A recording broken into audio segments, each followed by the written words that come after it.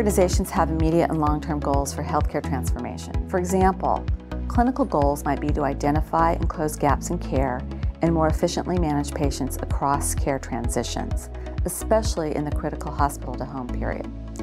Financial and operational goals might focus on things like preventing early readmission penalties or maximizing efficient human and capital resource management, which is so important today.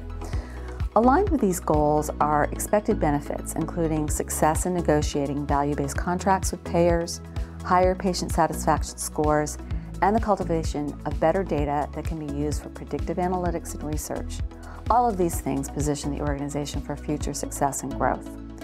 Providers' ability to meet goals and realize benefits with population health management depend heavily on deploying the right IT strategy, especially when it comes to creating open, connected communities of health.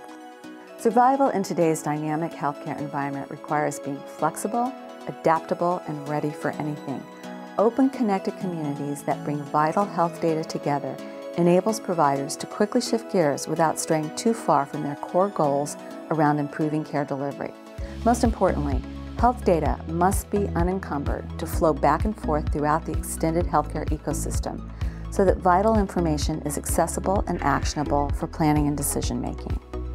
A lack of seamless and robust data aggregation and connectivity can easily lead to poor decision-making based on lack of information.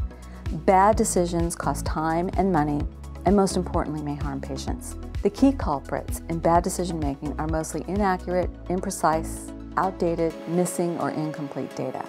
The open, connected community and continuous feedback loop of information helps prevent patient safety issues and financial risks associated with going down the wrong path due to poor or missing information.